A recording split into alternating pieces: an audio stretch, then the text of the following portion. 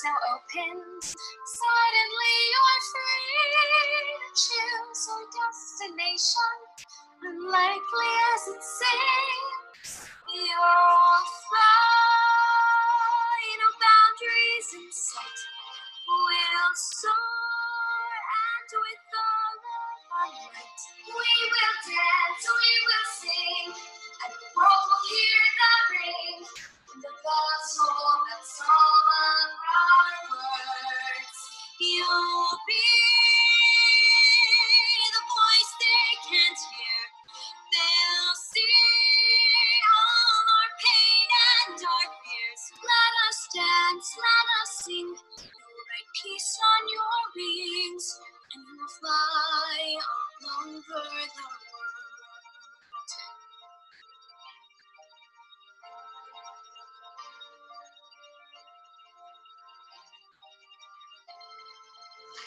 For no more sadness. Every day a holiday. Friendships never ending. No families forced apart. Lots of love and laughter. Now just gone away. Fun that's everlasting. No more broken hearts. You'll fly. No boundaries in sight. We'll soar, and with all of our might, we will dance, we will sing, and the world will hear the ring, and the bell toll, that's all of our words. You'll be the voice they can't hear. They'll see all our pain and our fear. Let us dance, let us sing. We will write peace on your wings, and you will fly all over the world. The world can be hard and cold. You're the light that gives us warmth, the soul that brings us home. And together we will listen, show us lead the way. We must keep believing, never stray. You'll fly.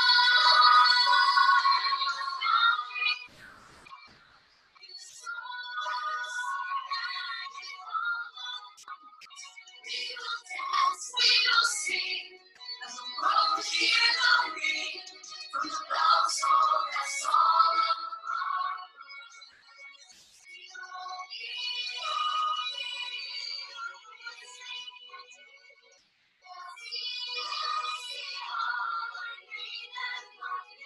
Let us dance, let us sing. We'll write peace on your wings, and you will fly all over. Let us dance, let us sing. We'll write peace on your wings, and you will fly all over.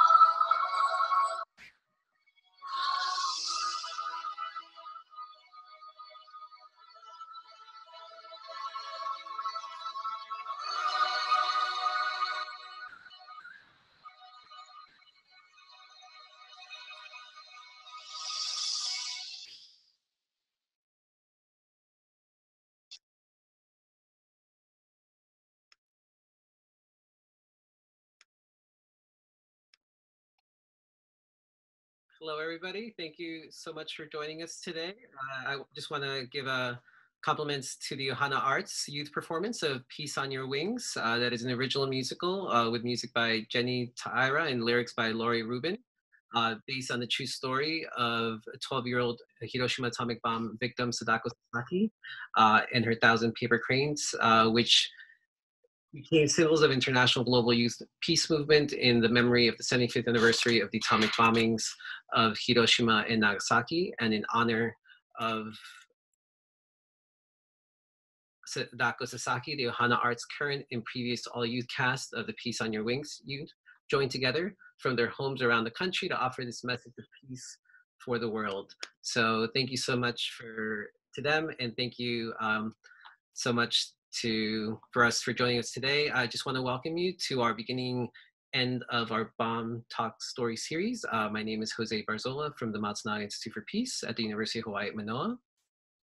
Our talk story today will focus on nurturing peace builders with Hiromi Peterson and Naomi Hirano-Omizo. Thank you for joining us today to learn about resiliency during unprecedented times. Hiromi Peterson and Naomi Hirano-Omizo are retired educators from Punahou School that will share their respective families' wartime experiences that set in motion their eventual journey together to reach beyond their Japanese teaching careers. They are co-authors of a successful secondary high school Japanese textbook series, Adventures in Japanese, that is widely used throughout the United States, Japan, and Europe. The proceeds of the textbook have been used to pursue their dreams of nurturing youth in Hawaii to become global peace builders. Let's start today's event by introducing our guests. First off, Naomi Peterson is originally from Hiroshima, Japan. She's a Hibakusha Nisei, which means parents or immediate family members are atomic bomb victims. Hiromi has resided in Honolulu for 48 years, married to Dr. Wes Peterson, who is deceased and has 2 children, Junko and Ken. She taught at Maryknoll High School 1980 to 1984 and taught at Punahou School for 30 years, from 1984 to 2014. Hiromi is the co-author of Adventures in Japanese textbook series and calligraphy instructor of Japanese Cultural Center of Hawaii. She is a recipient of the National Council of Japanese Language Teachers Teacher of the Year Award, Hawaii Association of Teachers and Japanese Teacher of the Year Award, and Tanimoto Kiyoshi Peace Award. Naomi Hirano-Omizo, who's also joining us today, is originally from the Big Island, Hawaii. She's 3rd-generation Japanese American, Nikkei Sansei, descendant of immigrants from Shizuoka in Hiroshima, Japan. Naomi resides in Kailua with husband Stanley and daughters Lee. She taught at Mid-Pacific Institute from 1980 to 1988, taught at Punahou School for 1988 to 2020, and co-authored Adventures in Japanese textbook series. Naomi is a recipient of the Crown Prince Akihito Scholarship and the Hawaii Association of Teachers of Japanese Teacher of the Year Award. I am very humbled and honored to have both of you with us today and to be able to share your story with us. So to get us started, I'm going to turn it over to Hiromi Peterson. And let me get things ready.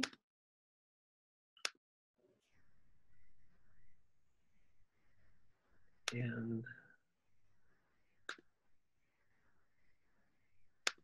Hiromi, are you with us?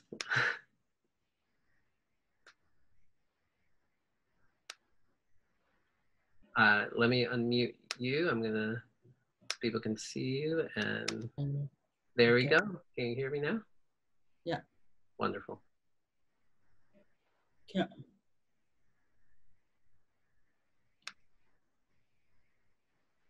You're on, Hiromi. Let me send it over. Yep. Start? Okay. Yep. There we go. Hi. Hi, I'm Hiromi Peterson, Hibaku Nisei, a 2nd generation of the atomic bomb victim in Hiroshima. All of my family are Hibakusha, atomic bomb victims, except me. I'm the only child in my family who was born after World War II. My father was drafted in Hiroshima and sent to China as a soldier. During the battle, he got injured and was sent back to Hiroshima and experienced atomic bombing. At 8:15 a.m. on August 6, 1945, when the atomic bomb was dropped, my family was in Hiroshima. The house was close to the hypocenter, but they were protected by a small hill called Hijiyama. My mother was feeding my older brother, who was just 3 months old, and my oldest sister was 5 years old and playing in a room by a glass window. And my second older sister was 3 years old and playing in the middle of the room. My father already left home for his work and was sitting on the chair under the tent of his rice shop near the house. Right after the enormous bright flash, the atomic bomb exploded above the citizens of Hiroshima City. The roof crashed down over my family. My mother tried her best to take all the glass pieces stuck on my oldest sister's skin. and prepared to evacuate. Then my father came home with the severe burns on the right side of his body. My mother put my father on a cart and pushed it with my two older sisters and the baby on her back and evacuated from the city because a big fire was approaching them. They headed away from the city.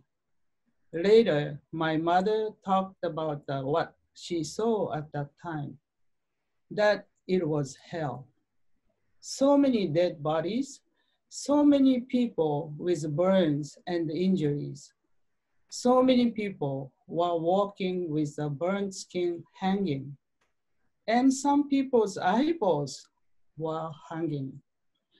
Lots of people were begging for water to drink, but soon after they sipped water, they died. Lots of people jumped into the river and died. The rivers were full of dead people. My family evacuated to a school gym outside of Hiroshima City and laid my father on the floor along with so many injured people. However, one by one died. The gym floor was full of fly maggots. One small rice ball per person was not enough and no medicine. My mother decided to go home to pick up something to eat and oil and took my oldest sister with her.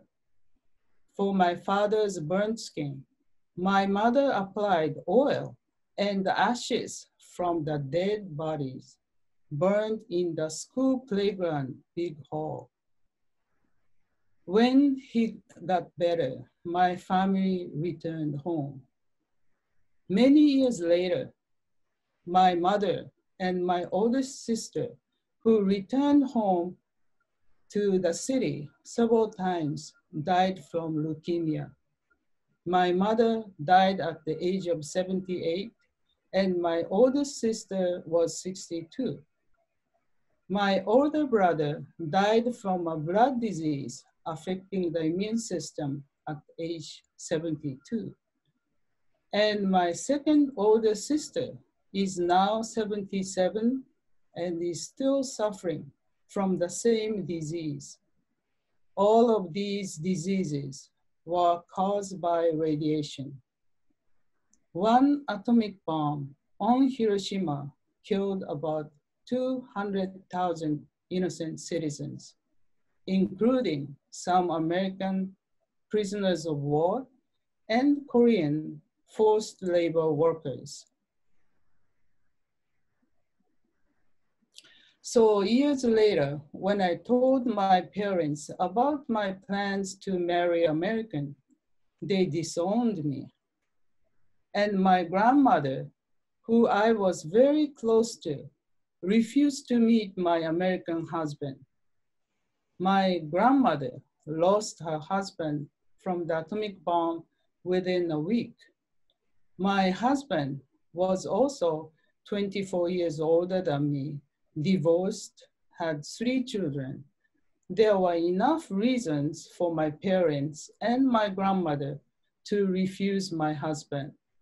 But the biggest reason must have been that they experienced a cruel war with Americans as the enemies.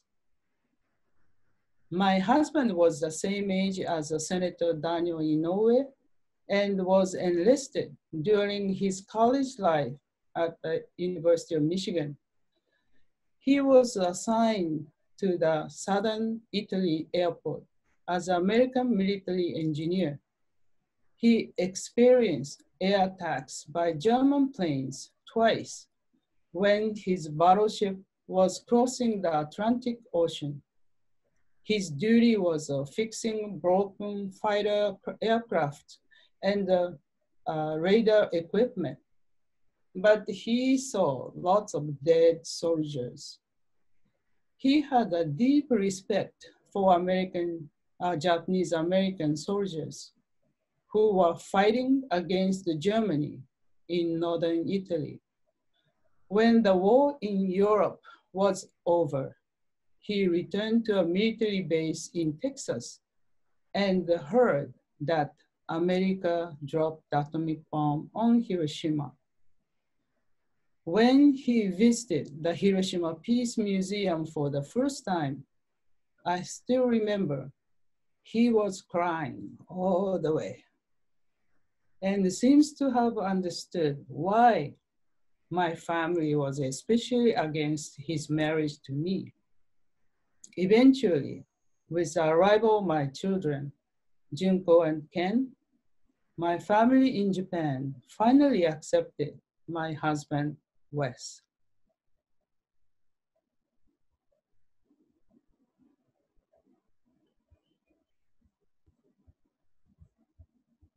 Oh, Naomi, you're still muted right now. Let me just, there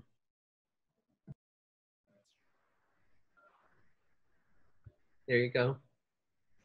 Hello, I am Naomi Hirano-Omizo, a Sansei, third-generation Japanese American, born and raised about 20 miles from Hilo on the island of Hawaii. My maternal grandparents had roots in Hiroshima Prefecture. My grandparents on my father's side immigrated from Shizuoka, Japan. My paternal grandfather, Naojiro Hirano, arrived in Hawaii at the turn of the 20th century, following his older brother to work on the sugar plantations. He settled on the island of Hawaii at the Ola'a sugar plantation in Puna. Dissatisfied with plantation work, he and his brother did not renew their labor contracts and instead began working at the Parker Ranch in Kamuela. He later enrolled in English classes at the Hilo boarding school. He then returned to the plantations, but this time as an assistant manager at the Ola'a plantation store. An independent young man, Naojiro decided that it made better sense for him to operate his own business. He chose to build a store across the terminal train station of the line that ran along the Hamakua coast to Hilo to Glenwood. Visitors would disembark in Glenwood and take the horse and buggy carriage to Volcano, which was 10 miles away. Hirano's store opened on President's Day, 1918. Yes, the store is now 102 years old. Naojiro and his wife, Shige, ran the store. They farmed and dabbled in various other business ventures as they raised their 5 children. The store became the hub of activity in the Glenwood community, where most of the residents were Issei, or first-generation Japanese immigrants. Naojiro enrolled in correspondence classes from Waseda University in Tokyo as he opened a community Japanese language school for all of the school-aged Nisei children. My grandmother taught with him. He also served as a Japanese consular agent to assist his neighbors who were not American citizens and thus had to report annually to the Japanese government. He continued to operate his general store and served as principal of the small Japanese language school. Life was full for Naojiro and Shige. On December 7th, Naojiro and his son, my father Wataru, were up early on that Sunday morning. After breakfast, they left for work on their farm behind the store. Soon it began to rain, so they returned home. As they listened to the Japanese radio station, they were stunned to learn that Pearl Harbor was attacked by Japan. The news quickly spread through the community, and soon the neighbors swarmed to the store to discuss their concerns with Naojiro, while their wives shopped to stock up. It was 3:00 p.m. by the time Naojiro finally sat to have his lunch. Soon after, a military police officer and local police officer marched through the store and barged into the kitchen. "Mr. Hirano, we want to talk to you." Naojiro was escorted to a waiting Black police car. There was no explanation as to where or why they were taking him, or if he would ever be returning home. About a week later, my grandmother received a phone call telling her to pack a suitcase with warm clothing. My father drove her to the heavily guarded Kilauea military camp in Volcano. They were shown to a small room where my grandfather was held. Though reunited, they barely spoke, as a military guard stood outside the open doorway with a rifle in his arms.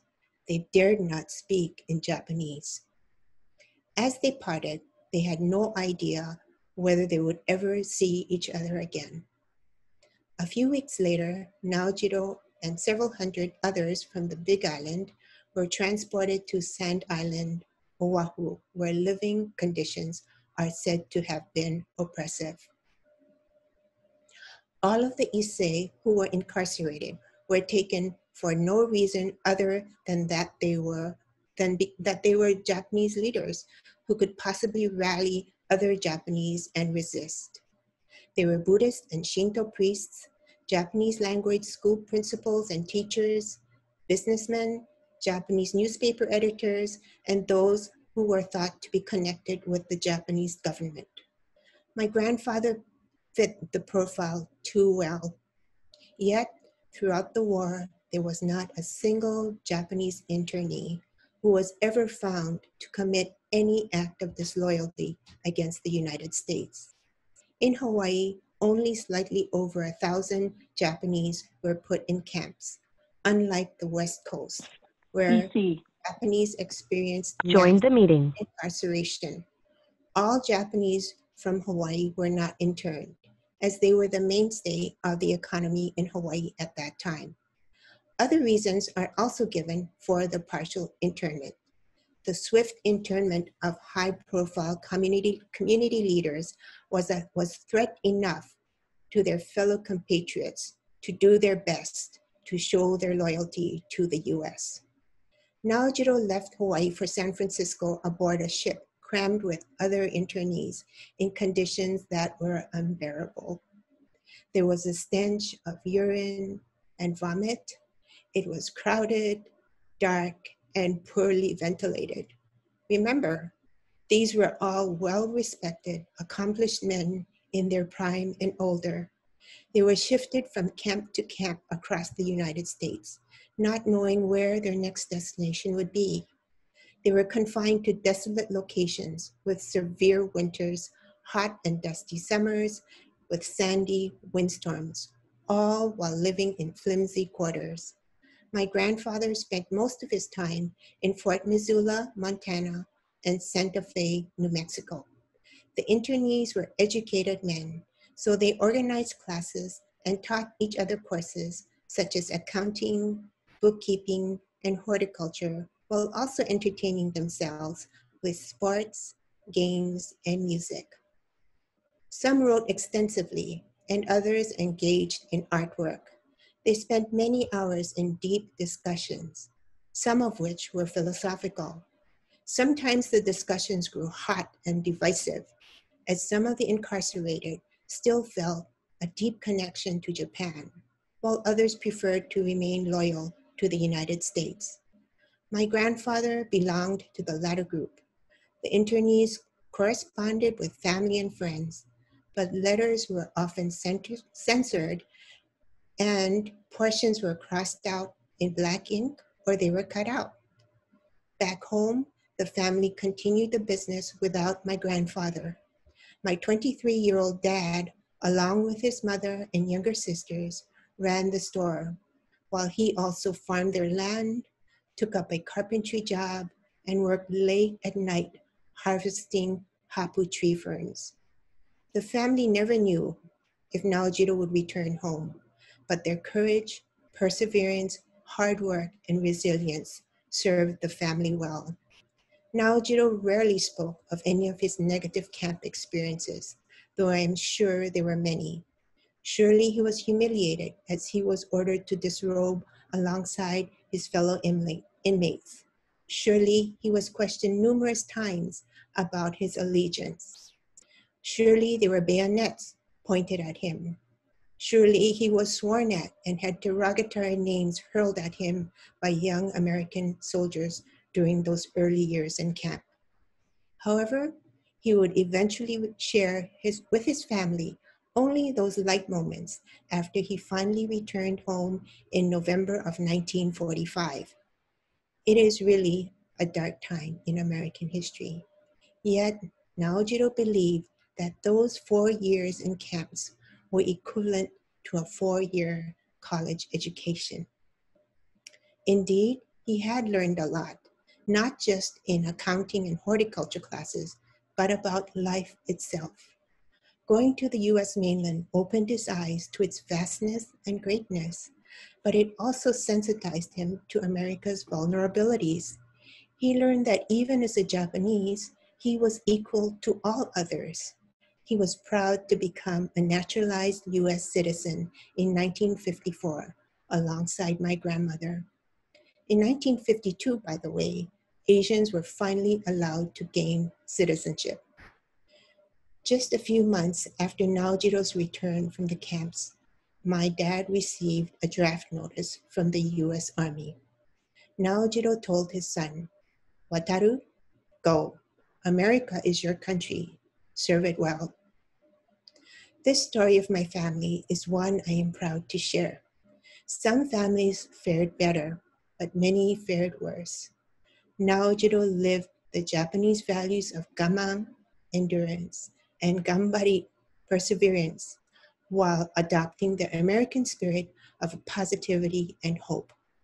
My prayer is that no other family suffers as those who live through the many wars that mar our history. My family's experiences, Hiromi's family story, and the hundreds of war stories shared by my students have led me to my deep commitment to world peace and to deliver that message of peace to the younger generation. Over the course of my 40-year Japanese language teaching career, I came to believe that through strong communication skills and authentic cultural understanding across people of different races and cultures, we can work to achieve peace. Our job as educators is to successfully convey that message to our youth.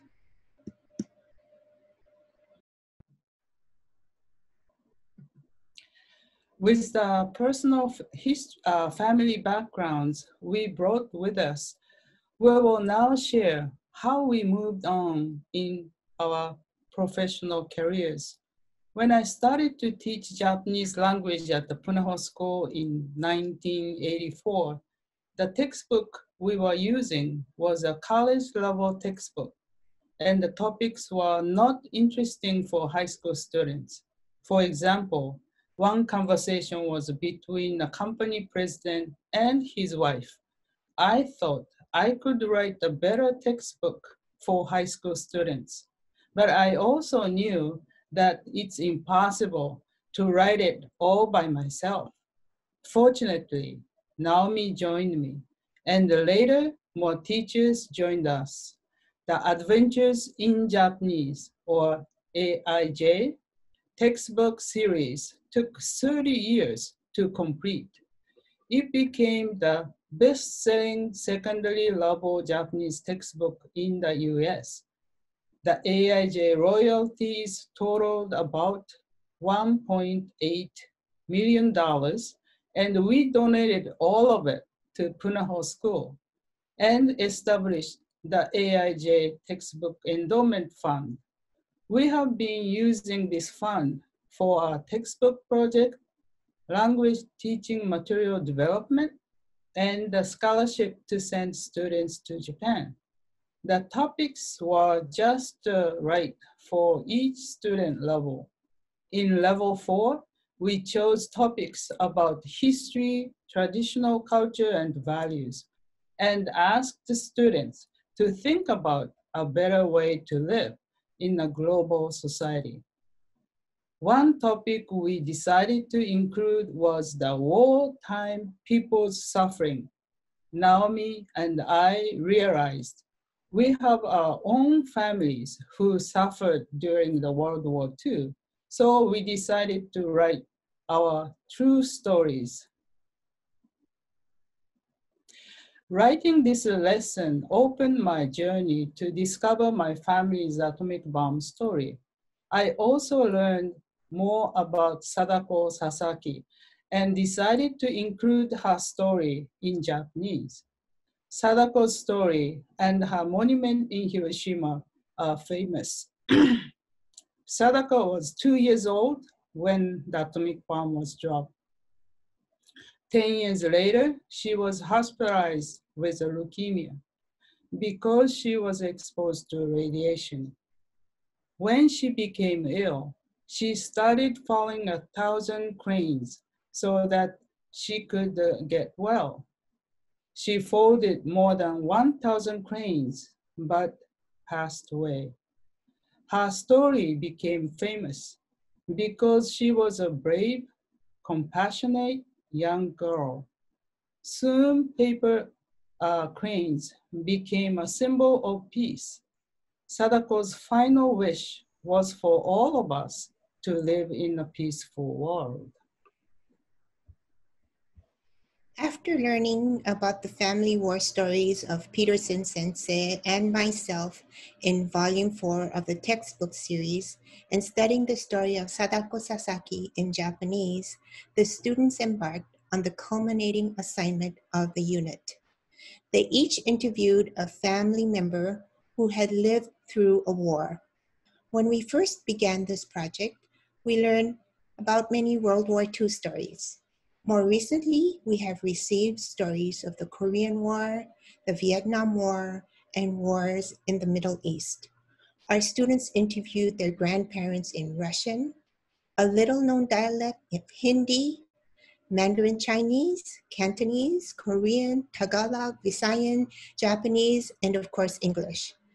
They have shared stories that were set in China, Taiwan, Japan, Russia, India, South Korea, Malaysia, the Philippines, Vietnam, the South Pacific, Peru, Germany, Italy, Afghanistan, Iraq, all over the continental United States, and of course, here in Hawaii. The depth and pain of the stories are indescribable. The details differ, but the students who write the reports in Japanese and English and present them to their classmates in Japanese soon realize that the essence of each of their stories is the same. War is suffering, war is painful, and war is cruel. We must all do our best to build a more peaceful, harmonious world. How does one achieve peace? Each student must come up with his or her own answer. Hiromi and I thought, how can we take this even a step further? Hiromi will share next.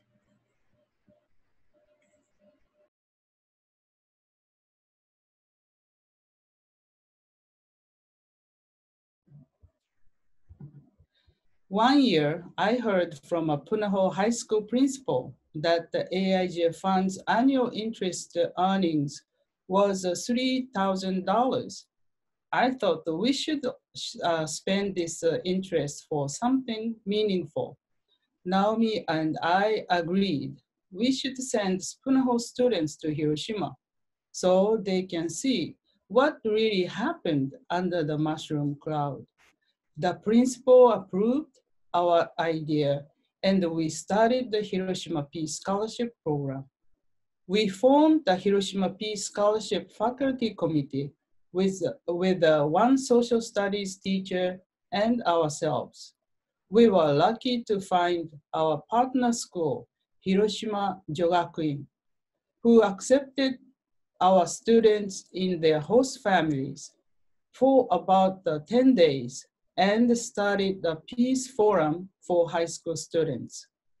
It was 2009 when the Punahou alumnus Barack Obama became president of the United States.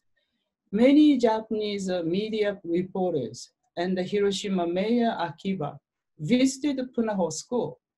Our scholarship program was off to a good start. The Hiroshima Peace Scholarship was thus established at Punahou School with our first scholars, Kevin Chan and Kayla Murata, both rising seniors who adventured to Hiroshima in the heat of the summer of 2009. They were accompanied by their faculty chaperone, Cheryl Matias, an English teacher. They folded a 1,000 crane garland to present to the Children's Peace Monument, better known as the Sadako Monument, in the Hiroshima Peace Park. They participated in an exchange program at Hiroshima Jogakuin, our host school. They were welcomed into the homes of Jogakuin families, and to this day, the scholars maintain contact with their host families. While there, they visited other historic sites, met Hiroshima leaders, and did sightseeing. We continue to send 2, occasionally 3 Punahou students each year since. The scholars return to Punahou each year and share their experiences and the lessons they learned in Hiroshima at the high school chapels with an audience of more than 1,600 students and faculty members each year. Soon, the message about Hiroshima became widely known at Punahou, and in recent years, the scholarship program has become very competitive. The second pair of scholars was Christina Meyer, second from left, and Elizabeth Ushigome, far right, accompanied by Punahou chaplain Lauren Medeiros. Here you see them pictured at the Hiroshima Peace Park in front of the memorial cenotaph, which memorializes all of those who lost their lives as a result of the A-bomb. In front of the cenotaph is carved the words, "We will never repeat this mistake." Our third pair of scholars, HPS 2011, were Tama Fukuyama, center, and Nate Cox, right. Their chaperone was Natalie Hayashi, second grade teacher at Punahou, where the social studies curriculum features Japan and island country. They are pictured in front of the iconic Hiroshima Peace Dome, an enduring reminder of the devastation Hiroshima suffered. Hiroshima Peace Scholars 2012 were right, Lynn Takeshita, and center, Erin Nakashima, pictured here with their chaperone, Douglas Kiang's daughter. Doug was a computer science teacher at the Punahou Academy. The girls were honored to meet Mr. Clifton Truman Daniel, President Truman's grandson, at Hiroshima Jogakuin. He even signed their peace banner for them. In 2013, we sent 3 peace scholars to Hiroshima. They led a group of fellow Punahou students to Japan during this year's pilgrimage to Hiroshima. We are pictured here at Pearl Harbor shortly after their return. Second from left is Jason Himeda, Jackie Kojima in the middle, and Darian Lau at the far right. Their chaperones were high school teachers Michael Georgi and Atsuko Madet. Peace Scholars 2014 were Christina Hill in the center and Stephanie Downing at the right. They are pictured here with their chaperone, Sharon Sikora, science teacher, in front of a photo of Hiroshima taken soon after the bombing. Shortly, you will be meeting Christina, who has agreed to join us today. Our 2015 Peace Scholars were Leo Kodesh and Tessa Scott. Their chaperone was Japanese language teacher Junko Edi. In this photo, Leo and Tessa are participating in the anti-nuclear weapons signature campaign at the Hiroshima Peace Park. In 2016, Peace Scholars Anli Valdez, far left, and Julianne Kim, next to her, were at the Hiroshima Peace Park with their chaperone Lynn Suda, right. There, they met Mr. Masahiro Sasaki, the older brother of Sadako Sasaki. Our 9th group of Peace Scholars was again a threesome. They were Sydney Ahoy, left, Micah Nishimoto in the center, and Kevin Nguyen, right. Their chaperone was Trish Cayley, then a high school math teacher. They are preparing to present their garland of cranes to the Sadako Monument at the Peace Park. By the way, the logo you have been seeing on the slides is Sydney's artistic creation. Hiromi will introduce our two other peace initiatives next. In May 2012, Ms. Kazuko Minamoto from the New York Japan America Society visited us at the Punahou and asked us to help their fundraising campaign to exhibit one very small Sadako's paper crane to Pearl Harbor. Former Hiroshima Peace Scholars, chaperone teachers, and the committee members gathered and decided to support this campaign. On International Peace Day, September 20th, in 2012, Mr. Yuji Sasaki, Sadako's nephew, came from Tokyo to present Sadako's peace crane to Pearl Harbor.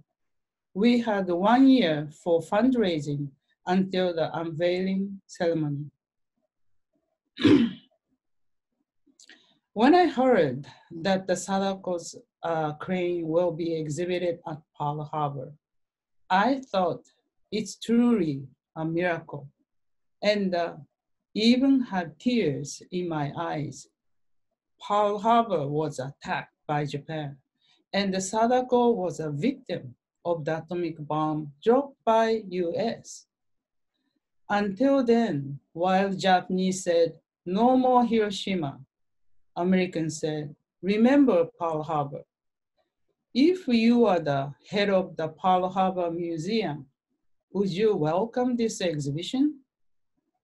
The Pearl Harbor Visitor Center did, and I was truly moved. Then how did this miracle happen? Mr. Masahiro Sasaki, Sadako's older brother, is a barber in Fukuoka. And Mr. Yuji Sasaki, Sadako's nephew, is a singer and the owner of the ramen shop in Tokyo. They had some of Sadako's paper cranes at home and felt they owed it to Sadako to do something with them. So they decided to donate one paper crane each to the war memorials on the 5 continents. They became peace builders. In 2010, when they donated the second Sadako's crane to New York 9/11 Tribute Center, they met Mr. Christoph Truman Daniel, President Truman's grandson. President Truman ordered dropping the atomic bomb on Hiroshima and Nagasaki. Yuji put a tiny Sadako's paper crane on Mr. Daniel's right palm and asked him if he could help to get it exhibited at Pearl Harbor. Before that time, Mr. Daniel happened to have a chance to read a book titled Sadako and the Thousand Paper Cranes, written by Eleanor Kaur, which his son brought back from school and left in the living room. He said, "It was my first human story of the atomic bombing, and I was deeply moved." And he agreed to support the idea to bring the crane to Pearl Harbor.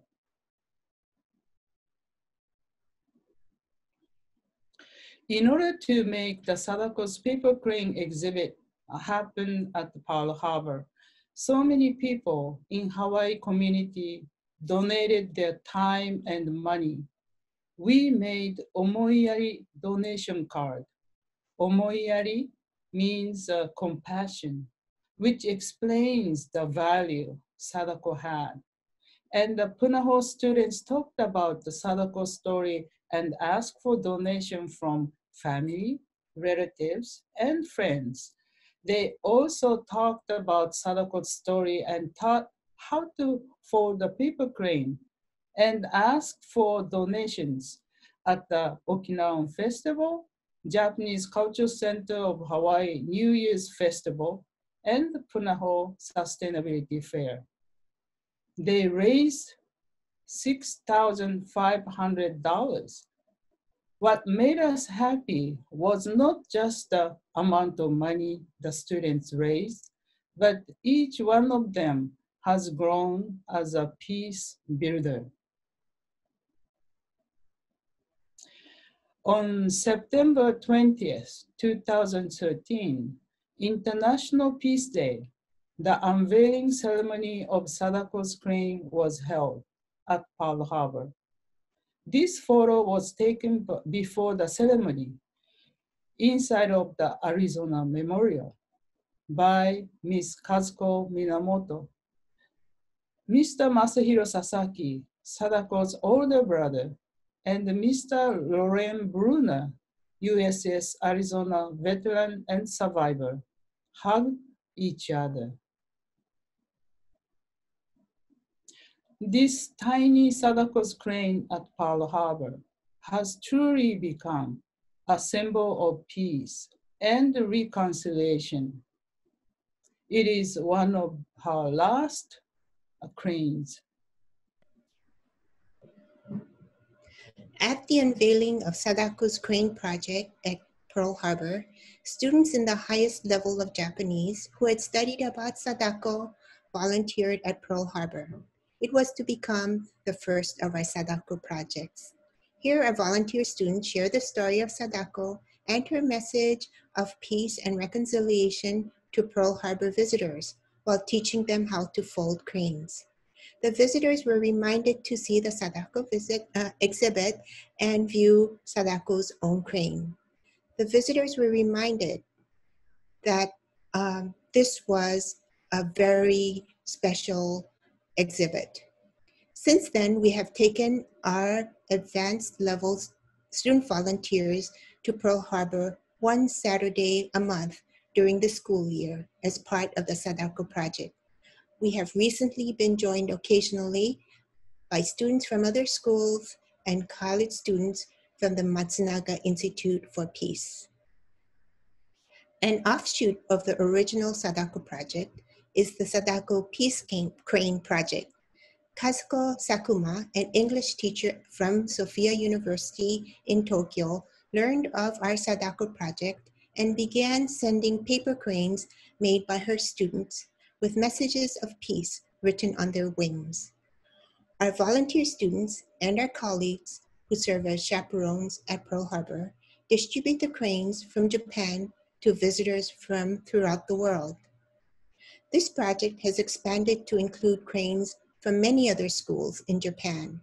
As of now, we have received more than 70,000 cranes from elementary through college-age students, and even some from senior citizens. Here you see some happy visitors with the messaged cranes. The cranes then fly off with them to every continent in the world. Our visitors learn the story of Sadako and share her message of peace and reconciliation in their respective hometowns. In 2013, several of our students created a bilingual brochure that we distribute at Pearl Harbor. It tells the Sadako story and its connection to Pearl Harbor. All who receive it are invited to send their handmade cranes to us so that they too can be shared with visitors at the Sadako Peace Crane Project. We are looking forward to starting up these projects soon again. We now segue to our most recent Hiroshima Peace Scholars. On the 10th anniversary of the Hiroshima Peace Scholar Program, we included 2 Peace Scholars from Farrington High School. We were pleased to finally fulfill our long-time dream to include public school students. Here you see Punahou students Megan Kobayashi left and Eden Chan, and to your right are Beiji Lam sitting and Ellery Ranido far right from Farrington High School. They are shown with their visual depictions of peace at a kage shadow art display in Hiroshima. Their chaperones were Punahou Middle School teacher Lisa Asakura, and Farrington High School teacher Elizabeth Shiraki.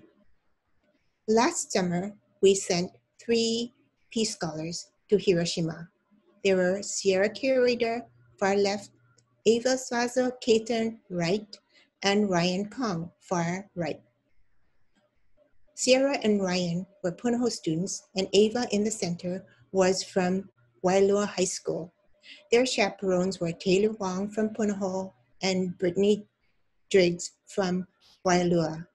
They continue the tradition of taking their garland of cranes to the Sadaka Monument. Finally, we come to the Hiroshima Peace Scholars for 2020. They were selected at the end of 2019 and are currently seniors at Punahou School. They are from left to right, Ethan Gerhardt, Rayan Ueda, and Joshua Lee. Due to the COVID-19 pandemic, however, they were not able to travel to Hiroshima this year. This summer, they instead invested their energies into creating virtual lessons for the Japan-America Society of Hawaii, and we are hopeful that they will be able to participate in other peace-related events through their senior year. We sincerely hope that they will someday in the future have the opportunity to visit Hiroshima. Now it is with great pride that we introduce you to Christina Hill, one of our Hiroshima Peace Scholars from 2014. She has kindly agreed to share her experiences before, during, and since her visit to Hiroshima as a Peace Scholar. Christina? Hello all. Thank you to Peterson Sensei and Omizo Sensei for allowing me to speak today on behalf of all former Hiroshima Peace Scholars. And thank you to the Matsunaga Institute for putting on this presentation. To say that my experience as a Hiroshima Peace Scholar was influential would be an understatement. My experience in Japan and the lessons learned have shaped my current career path. But to begin, I would like to discuss why I initially applied to this program. At Punahou, I was learning Japanese, and all that I knew about the country was from an Asian history class. However, I had heard previous Hiroshima Peace Scholar students talk about their experiences and knew that this program seemed to transcend mere Japanese immersion. It was also intended to create cultural connections and promote nuclear nonproliferation at the high school level, something that is very rare and I hadn't been exposed to otherwise. Although I didn't know Japanese, I knew that I wanted to go to Hiroshima and bring back what I learned to Punahou and Hawaii. I applied and was elated when I was accepted. Thank you again to both Peterson Sensei and Omizo Sensei for giving me the opportunity. Although we only had 11 days in Hiroshima, I was thrilled to have made friends with my host siblings and the Jogakuin students. We realized how much we had in common. We were all teenagers, worried about our next tests and normal high school drama, and we all hoped one day to travel the world. While at the Jogakuin school, we shared Hawaiian culture while learning about the history and the reality of modern-day Hiroshima. The relationships I made there are ones that I cherish to this day. What really was influential for me in Hiroshima, however, was the discussion of global nuclear nonproliferation. In Hiroshima, I saw how destructive nuclear weapons could be and why it was so important to ban them completely. This interest led me to apply to another opportunity at my undergraduate institution, Columbia University. I had heard about a new research group whose goal was to travel to the Marshall Islands in order to take measurements on nuclear radioactivity. The Marshall Islands are known to be the testing site of American atomic weapons during the Cold War. Although cleanup efforts were conducted by the American government, many of the islands are still uninhabitable, and many Marshallese people are scared of even going near these islands. Our task was to collect ocean sediment, coconuts, and sand in order to test their radioactivity. It was eerie to see these beautiful and pristine islands that were made dangerous because of unseen radiation. The findings from that research trip were published in 2 articles in the National Academy of the Proceedings of Science. After I graduated Columbia, I knew that I wanted to travel and devote myself to studying international affairs and nuclear nonproliferation. I had studied Russian at Columbia, so I decided to apply to a 1-year fellowship called Princeton in Asia. The fellowship allowed me to spend a year following graduation in Almaty, Kazakhstan, a former Soviet country that was the site of Soviet nuclear weapons testing. Much like the Marshall Islands, Kazakhs were told little about the nuclear testing. Because of COVID, however, my fellowship was cut short and I had to leave the country. Thankfully, before I left, I was able to talk with locals about their opinions on the nuclear testing and current nuclear weapons use. I'm now back home in Hawaii, quarantining with my family. I plan on beginning a master's program in international politics with University College London this fall, where I will focus on Russian studies and nuclear security. I hope to eventually work for the US State Department as a diplomat. I know that my global experiences from Hiroshima to the Marshall Islands to Kazakhstan have prepared me well for this career. Thank you for inviting me once again. Back to you, Omizo-sensei. Thank you, Christina. Your journey since you left Punahou is truly an amazing one. Our Hiroshima Peace Scholars are a true source of inspiration to us. We have stayed in touch with many of them. They have all taken different paths, but we trust that their experiences in Hiroshima as Peace Scholars will continue to guide them and those around them to build a better, more harmonious, and peaceful world for us all. Starting this year, we have decided to transition the Hiroshima Peace Scholarship Program and the Sadako projects at Pearl Harbor to the Japan-America Society of Hawaii.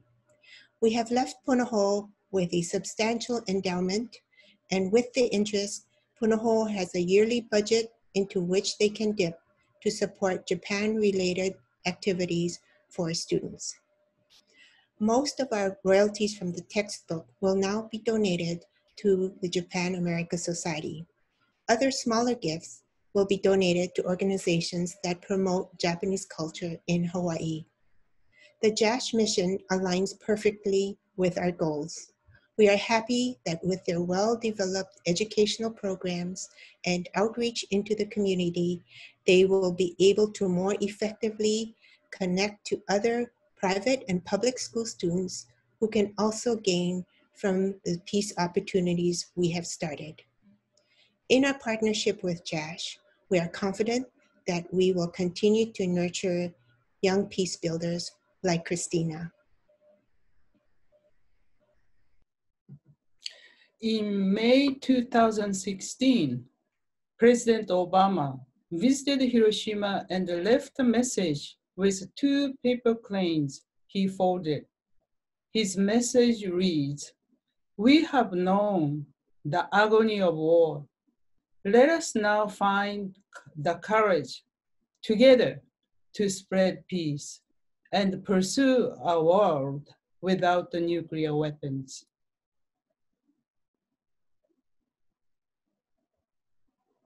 "75 years ago, World War II officially ended on the battleship Missouri with Japan's surrender. This occasion will be commemorated this year through November on the battleship.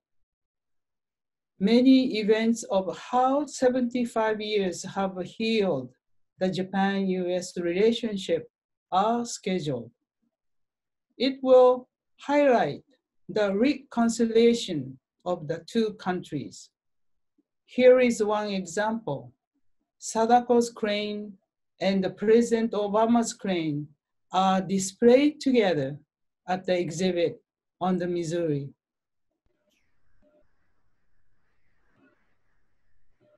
Let's celebrate this reconciliation. Let's join with President Obama and become peace builders. Yes, let's fulfill this dream together now. Before we sign off, we would like to express our heartfelt gratitude to José Barzola of the Matsunaga Institute of Peace, who has become a partner for our initiatives at Pearl Harbor in the past few years. We appreciate the opportunity he has given to us today to share our stories with you. We thank Christina as well. What a wonderful story. We thank all of those who have supported us in so many different ways through our journey, from our early days, through our professional careers, through our textbook adventure, and through our efforts to nurture peace builders. Our deepest gratitude to our families for their patience and support through all of this. Finally, thank you to our audience for attending today. Aloha, and please be safe. May peace be with you.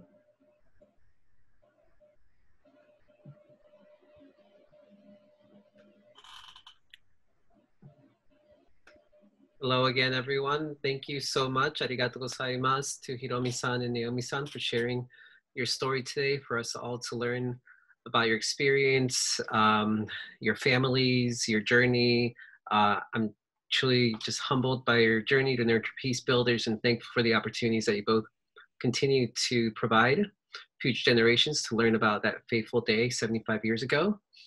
I really appreciate the opportunity to connect with you and learn about your own resiliency and your family resiliency during those unprecedented times, and just your continued just passion and to keep moving forward. And that's I think really one thing that I'm really taking away from today, and the story that provides really just a breath of fresh air of hope and vision to overcome challenges in our own lives. So I just arigatou gozaimasu for your time today. Also a warm arigatou gozaimasu to Christina for spending time with us today to share your story as a peace builder yourself. I know we all look forward to continuing to follow your career path and your journey as a peace builder and see where it leads us. So hopefully we'll have an opportunity to connect and learn further from you as time goes on. And last but not least, thank you to all for joining us today's webinar. We deeply appreciate your interest in supporting joining us to learn about resiliency during unprecedented times through the beginning and end of the Bomb Talk Story series. As I sign off though, I want to leave you all with one last special treat. This is from our very own Hiromi Peterson's calligraphy via her YouTube account, Toka Shoto Calligraphy. This is something she's been kind of doing and busy while we've been having to stay at home. So definitely being productive. And I will share this with you all and we will be signing off right after that. So thank you again all. And there we go.